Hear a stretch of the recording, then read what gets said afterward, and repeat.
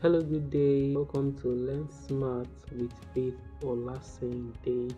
Today we are going to be treating functions, and let's get started. Welcome back. Function is very simple and not as complex as what was given in the classroom. What was given is a whole bunch of mathematical terms put here just to confuse you. But be of good cheer, for God is not wicked. I'll try my best to simplify it as much as possible.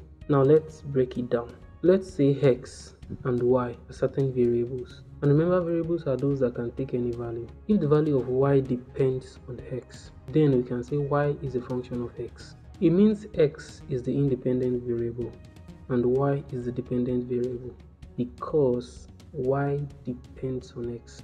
You get that? Well, let's try some examples. For you to be a student, a happy student.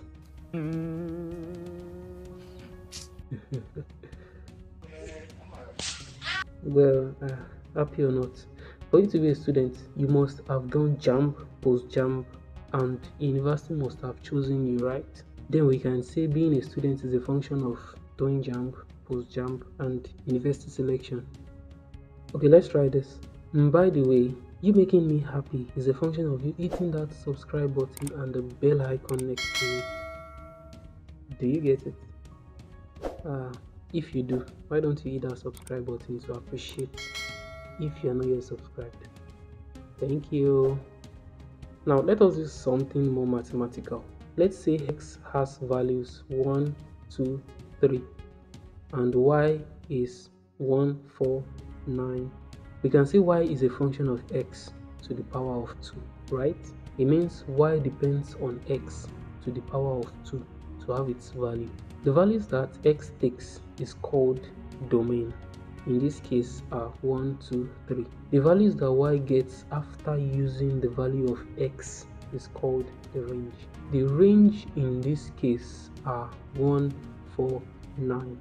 If in the future I use more of domain and range, I believe you should understand. Now it is possible that you have many values of y that have nothing to do with x. All the value that y has is called the codomain. Now don't get it wrong. The value of x is called the domain. The value that y could be is called codomain. The value y gets after using x in its function is called the range. Now let's make this a little clear with mapping.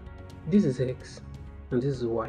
These are the values in them based on the example earlier. It means 1 from the domain maps to 1 from the range with a function of x squared. The same goes for 2 mapping to 4 and 3 mapping to 9. There can be many values for y, which is called the codomain, but the particular one in the codomain that associates with the domain is called the range. This brings us to the next topic. There are types of functions that are important for you to know. The first one is one-to-one or the injective function. If the domain maps to a very unique range, the function is said to be one-to-one. What am I trying to say? In the earlier example, you can see that every value of x maps to just one value of y each. Then x squared is one-to-one function within the limits of the values that we have for x. You understand what I mean better with this next one. Now the next type of function I want to treat is the onto function. Now the onto function does not map unique domain to range. This means that 2 or more values of x can have the same value for y. Let's try this example. Take the domain to be 2, 1, 0, minus 1 and minus 2. If we map with the function x squared, you would realize that 2 and minus 2 maps to 4, minus 1 and 1 maps to 1. 2 value maps to 1, as you can see. So this is an onto function within the values we have for the domain. Generally speaking, if we use all the numbers that exist to judge as the domain for x, we say x squared is an onto function. If a function can be both one-to-one and onto, then it is called a bijective function. We also have the identity function. Identity function is the one that has the same value for domain and range. It means if the values you see in the domain is the same as what you see in the range. It's as simple as that. Composite function, in this case, this is a function that has a function in it, that is a function of a function. Well, there's nothing much to stress about in this. You don't have to stress yourself so much. Let's just know what is meant to be known. Now let's take, for example, let's say f of x is 2x and g of x is x plus 1. F of x is a function on its own, g of x is another function on its own. And the question comes, what is g of f of x? Now g of f of x is a composite function. It means there is a function inside another function. Now what does this mean? It means wherever you see x in g of x, put f of x. So g of x equals to x plus 1. Now g of f of x will become f of x plus 1. That x has turned to f of x. Now since f of x is 2x, therefore g of f of x equals 2x plus 1. You can try f of g of x, and let me see the first to comment the right answer. You might be lucky to win something. We also have the periodic function. It is the one that repeats itself over a regular interval, and a good example are the cosine, sine, tangent of 2 pi. We have the exponential function that is expressed as y equals to exponent x, and the inverse of the exponential function is the logarithmic function, which is the logarithm that you are all used to. Polynomial function also takes the form of a polynomial.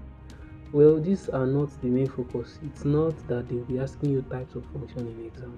Let's go to the main thing. Let's go to the real deal.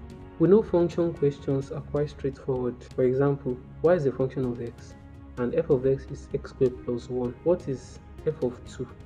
You know, it is very straightforward. All you just need to do is put 2 as x, right? But don't expect this in exam. And so the answer is just to put 2 as x, and that's 5, right? Well, let's take another example. Y is a function of x. Now f of x is x plus 2 divided by x minus 2. Let's say the domain for these are 1, 2, 3, 4. Now when x is 1, y is minus 3 by the time you do the rough calculation. But when x is 2, then y becomes undefined, because by the time you put 2 there, you get 0 as the denominator. And this is where I'm to. You would realize that we can't possibly get a value for the function when x is 2. This means the function is undefined. You can't get a value for it. Now don't mix it up. Being undefined does not mean it's 0. 0 is a value, but undefined is infinity. You cannot attach a value to it. Now you realize that it gets to a point in the function that gets undefined. The function breaks at that point if you draw it on a graph. This is called a discontinuous function. Now let's try a typical question you'll see in exam. At what point is f of x equals x minus 3 divided by x plus 3 discontinuous? By the time you calculate it, it is the point where the denominator is 0. That's minus 3, isn't it? Minus 3 will make the denominator 0. So the answer is at the point where x is minus 3. But how can you solve a discontinuous function? That brings us to the next topic, which is limits. Join me as we uncover limits and its shortcuts in the next video. Until then, bye.